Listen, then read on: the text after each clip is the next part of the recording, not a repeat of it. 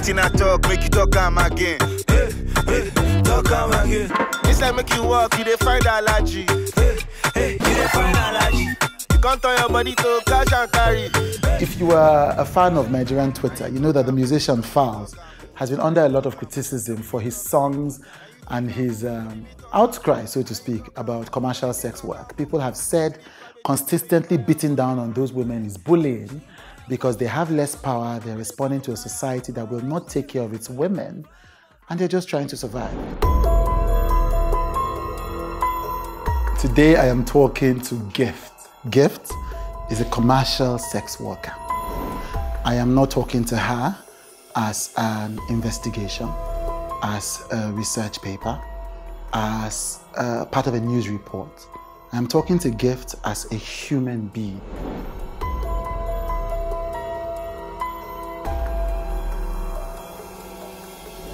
I want to understand what it means to be a sex worker today in Nigeria. How she got here, how she stays here, and where she goes from here. I want to know how she got here, why she stays here, and where she goes from here.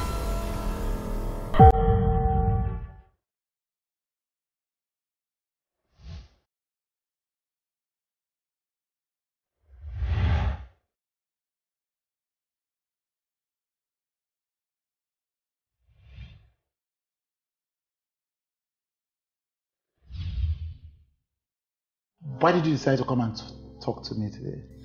I felt a lot of people out there are still victims of what I passed through. Yeah.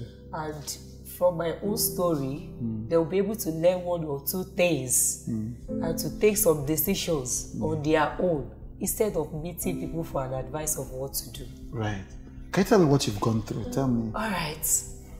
6 years ago, I lost my mom. I'm sorry about that. Through a few illness. March 2013, she died. Okay. And after her death, I was like, where do I start from? Who do I go to? From a polygamous home, nobody to help. Seeking for an admission then. Luckily, I got the admission, no helping hand. And along the line, I fall in love with a particular guy called Sunday. That period while we were together, he showed me love and I show him the same love too. But along the line, something happened. He was like requesting for sex then. I was like, no. If truly you love me, you need to be patient. Was this in Benue? No, in Lagos. In Lagos, okay. Then he was like, okay, I should just allow him. That I won't fail his promise. I insisted and I said no. But it happened one day. That 2013, it was during my birthday. I went there and I was given a wine. I drank the wine, but knowing to me, there was something in the wine already. I slept off. When I woke up, it was just like me struggling to wake up from the dream. Finally, I woke up and I saw myself. I was already messed up. I cried and there was nothing I could do actually. Because if I should tell anybody, they will ask you what took you there. After a few months, 2 to 3 months, I discovered I was pregnant. Actually, I didn't even know myself that I was pregnant. It was people that started saying that, why is your body like this? I had to go for tests because I didn't see, my period was just like, it will come and it will just come for a day and it will cease. After running the test, I was confirmed to be 3 months pregnant. I called him and told him, I'm pregnant. He said, okay. That was all he said that day. We keep communicating on phone. I was expecting him to say something about it. He wasn't saying anything. So I decided to pay a visit. I went there that very day. We saw, we chatted, we discussed at length. It was like, okay, this place I'm staying, my landlord is asking us to quit. He has given us quick notice. I don't know what to do. I don't have enough money. I told him I had some money with me then. He said, how much? I told him I have 30,000. He gave me an account number to send the money. That with that 30,000, added to the money he has with him, it will be enough to get another accommodation, which I sent the money. Few days later, should be up to 2 to 3 weeks, I discover he's no longer calling me the way he used to. He has not been doing this way before, but suddenly the character changed. I decided to go there, reaching there that very day. I discovered the door was open. I was like, who do I ask? I stood there for some minutes. I don't know what to do. I started calling the number. The number was not going. I had to like come back to those ones I saw outside. I was asking them, please, so person is what I'm looking for. They say, they know now, he has packed from here. I was so disappointed. I was like, packed from here, and I'm not aware. I just don't know what to do. My tears drop. I had to like go back home. I cried and cried. I don't know what to do. I don't have a mother to tell me, okay, do this. For days, I couldn't eat. All I could do was crying. Oh, then I had a friend. I went to Blessing. I told Blessing, this is what I'm passing through. She said, she has been telling me all these guys. That's how they used to do. But I said, I love him, he will marry me. What end it now? Can't find him again. She now asked me, what will you do? Will you keep the pregnancy? I said, keeping pregnancy that I don't know where the guy stay. I don't know any of his family. Even if I give birth to the child, who will I tell the child, or who will I show to the child that this is your father? And she said, okay, if that be the case, that means I need to go for D&C. I asked her, what is D&C? She explained to me and said, oh, we need to go to the hospital or to a nurse so that I will evacuate the pregnancy. At first, I was scared. Different thoughts came on me. I was like, what if I die? But she kept encouraging me that I should not worry. But the challenge I was having was, now I've decided to do the abortion. No money for me to even go to the hospital for the abortion. She had to help me raise the money. When she raised the money, we had to like go to a nearby nurse because the money is not even enough to go to the hospital for the abortion because the pregnancy was more than 3 months already. We went to the nurse was like, she will collect 30,000. We begged and begged, she agreed to collect 17,000, which she lent me the money. And the abortion was done. It was so painful. So painful. The abortion was so painful. But the question here now is, how do I pay her the 17,000 I borrowed from her? She keep asking me, when am I giving her the money? I don't have any business doing. I don't have a job doing. How do I raise the 17,000 to pay her? I just have to like, show me the road to the business you are doing. You are doing fine. Show me how you started. She was like, can you do what I'm doing? I was like, tell me, I will do it. She insisted. She was like, me and you will sign an agreement that if I tell you, you will do it. I was like, agreement. I was like, okay, bring your paper, bring your Bible, let me sign. Anything you tell me, I will do. She told me I'm a sex worker. As at first I shouted, I was like, wow, are you sure? That is what you do for a living? I can't do it though. I told her I cannot do it. She was like, you signed the agreement though.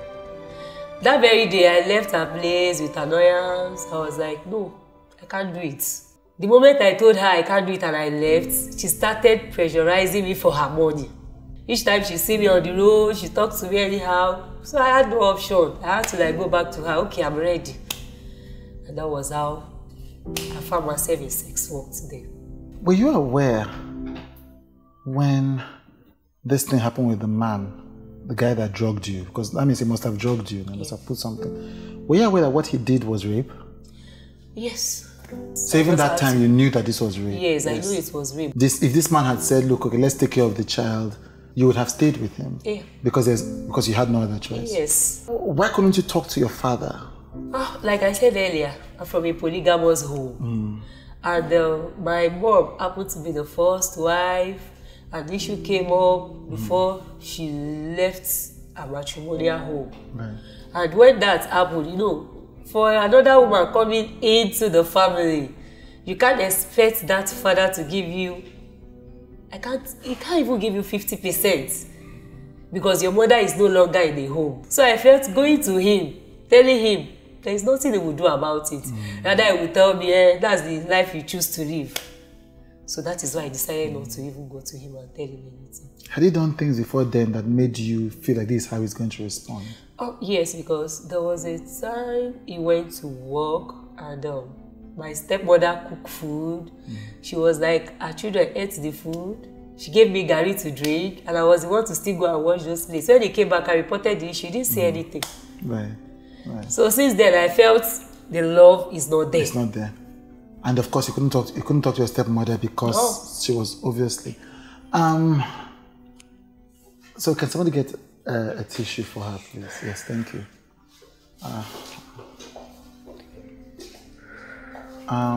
Can we continue?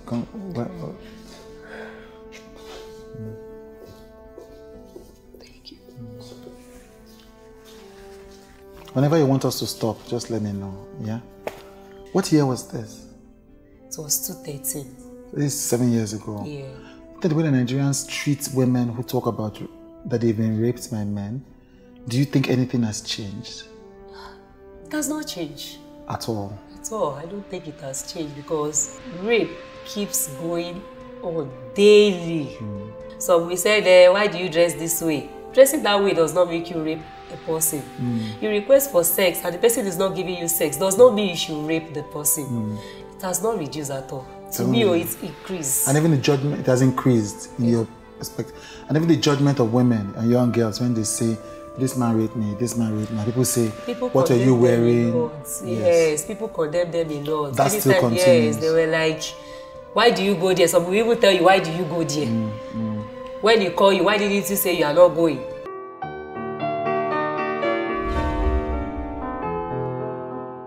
So when this friend introduced you to this business, you left your father's place. Yeah. Where did you go to? To a hotel?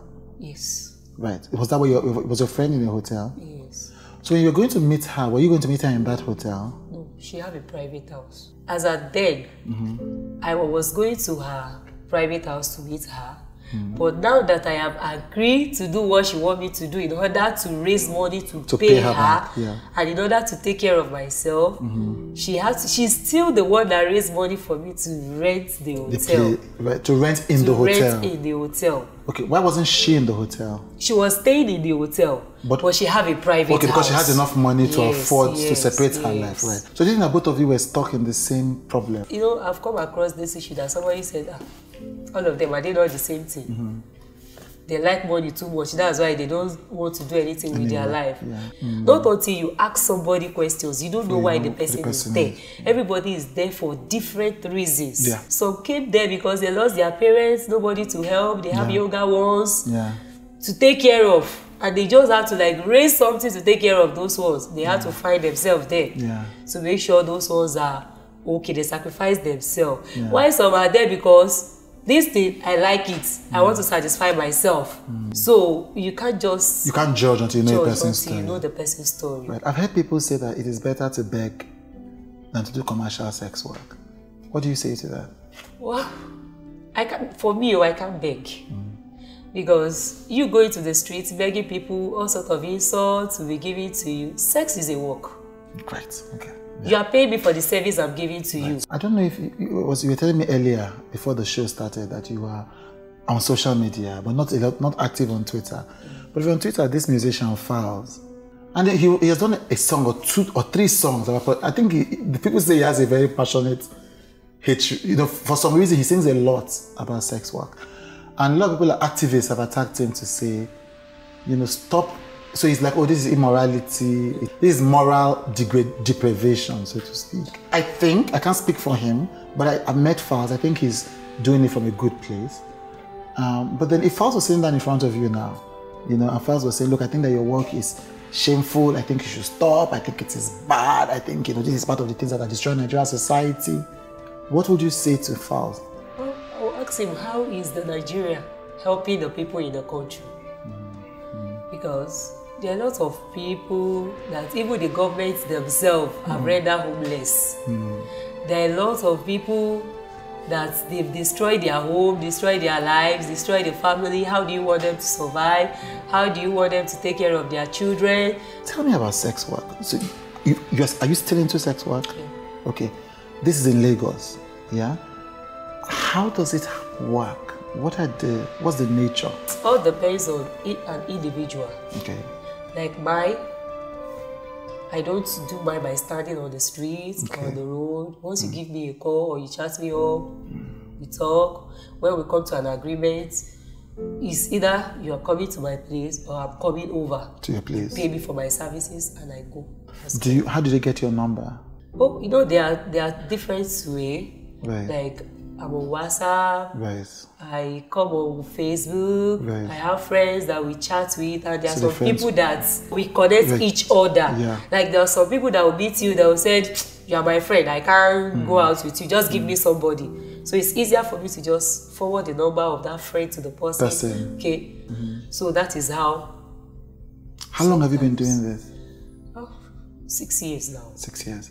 How dangerous is it? We keep hearing about how dangerous sex work is. There are some people that will come into the hotel, they will rape you without using condom. You don't know if they have one sickness or the other, one virus in their body.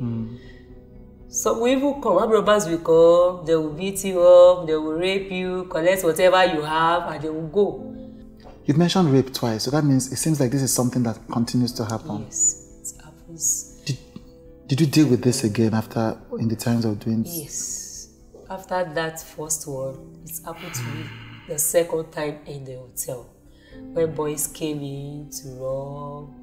Once they come to your room, you don't have anything to give them. They'll rape you, collect your phone. That was how they just did from one room to another and they left. Are you still in the hotel or you moved away from the hotel? I stay in the hotel, but I have a private. So you have a private, like the other friend. And I'm assuming your daughter knows her father. Yeah. The father met you in the line of this work. Yes. Was it a planned pregnancy? Yes. Right. Are you in a relationship with the father? Yes. So why do you still feel alone if you have a relationship with her father? Because what happened in the first relationship makes me not to trust. I have that child because at least I want to have a child in my life. So that's trust. I believe the way that one left, this he can one also live one day. So. That's profound. And again, we can stop this interview at any time. Anytime we can stop it.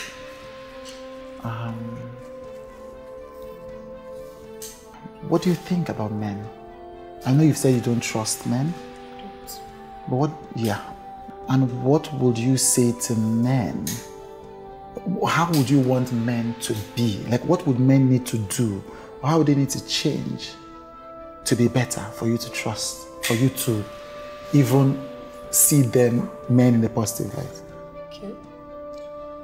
Well, I would like to tell our men to change from their evil ways. They should stop raping our girls. Raping them is not the best way to express their love, but to make themselves happy. Not the love that once you leave their presence, they'll start saying evil about you. They should try and help our ladies, help our women, so that they will know that yes, I have somebody beside me. There are things they do that make you, if you see them, you say, this one a man. But there are things they will do. Women will felt, yes, with this person beside me, I'm okay. But if they are the type that beat women, you rape them, you don't take up your responsibility, then who are you then? It makes me, the woman, to look down on them. We felt it's better you are not here than being here doing nothing. Right. Your daughter, does she know the work that you do? What will happen when she starts asking? I think before she comes to that stage, I'll quit. Will you? Yeah. Why? What if you don't have enough money at that time? I think I will. You're working towards that? Yeah. Right. Okay. If your daughter somehow found out, what would you tell her? I'll give her my reasons. Make her to understand the mistake which I did for her not to find herself in such. So you talked about rape in the hotels and etc. And I think we're telling my producers that one of the most important lessons you've learned is to protect yourself. But how does a person protect themselves in such a situation? It's not exactly legal. There's security risks.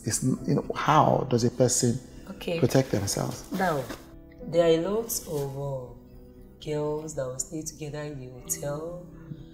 At the end of the day, some will come up, maybe in one area or the other, you get to understand that this one don't carry HIV.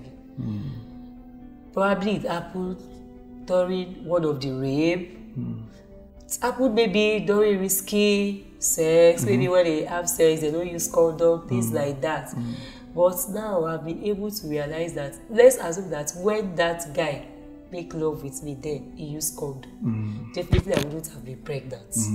But let's assume that I was able to know one or two things about condom, how to use it, and things like that. Then I would have not even keep resisting him, telling him to hold on. Maybe I would have just, okay, make use of a condom. I did, but now I think I have heard of some drugs that you can equally use, and you can be HIV positive. So I think with that, if I can have those drugs around me, and so you don't I'm have taking them, I have. Okay. If I am taking those drugs, definitely, even if rape happen unknowing to me because I've been taking it, at least I know I am still 95% protected, at least, right? So these NGOs are actually helping. Yeah, have they helped you in any particular way? Yes. Right, yeah. Because it's through NGO I've been able to know of the drugs that can prevent one from getting HIV. From getting HIV. In the past 6 years, what do you say are the worst things about sex work? What have been the worst things that you've seen about it? Well, the worst thing I could say so far is you staying for some days, hustling, using your body to get money, and at the end of the day, you will end up using more than half of the money for the hotel.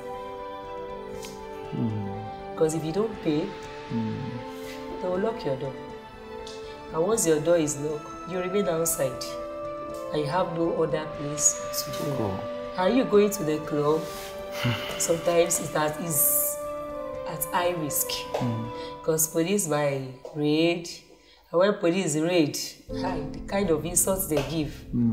At the end of the day, if you don't take time, they will even, they themselves that are the police officers, they will sex you, and they won't give you a dime, and you still have to pay yourself. Right, so the police officers that arrest many women, rape them because without the consent of the women, right, and they don't pay. And some, they will even tell you, you don't get money to bail yourself. Oh yeah, 2-3 of them will have sex with you. Oh my God. For you to be released. Because you know, in Nigeria we like testimony. We like, oh, I was in this, I'm no longer in this. But this story, the reason why I wanted to tell this story, that this is not a story of where I was in this, this is a story of this is my life. Yeah. So people say, well, what's the lesson here? What is the message? Because you said you wanted to do this for people, other young women like yourself. What is the message you are now sending to them? Okay, the message I'm sending now is this. The young girls out there should learn to be very careful. Right. Not all guys that tell you sweet words, that tell you those words that you love to hear, really tell you from the depth of their heart. They tell you because of what they want to get from you. And once they get it, they are gone. They are gone. So you need to be very, very careful. If you have people that can help you, focus on your education. Help yourself. Read your books. One day you'll be great in life. Going around guys, moving around with them, it's not the best. Right.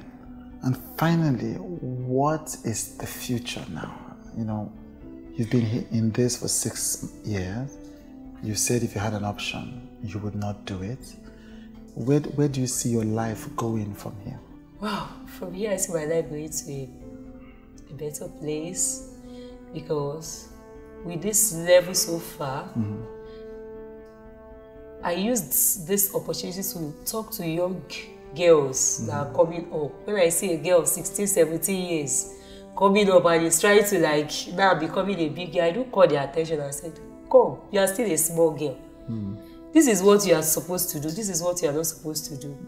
I still try my best to encourage them, talk to them, in order for them not to fall the same victim that I fall to. Because then I felt, if I've been able to see someone maybe to put me through right from the beginning and tell me that this age you are, guys will deceive you. They will tell you this, don't answer them. Maybe through those words, I wouldn't have fallen into victim. The only thing I heard there was, if you allow any man touch you, you go get belle. So I was always like, is it touching like this? When we become pregnant, I was not enlightened. But when it happened now, yeah, you didn't know, but all the fear didn't prepare you for this moment. Exactly. Yeah. So now I felt around me, in my house, even in my hotel where I stay, when I see small girls, especially those ones that are orange, things like that. You are still a small girl, they will deceive you and give you belle now, you will know. So I still use that opportunity to talk to them, so that tomorrow they will be able to say, yes, somebody told me before I didn't listen. But in my own case, nobody told me. So that was why I fell in it. And that's why you're doing this interview. Thank you. Thank you for telling me this story with clarity, firmness, and dignity. Thank you. May your troubles show that you need God. May your battles and the way they show. May your battles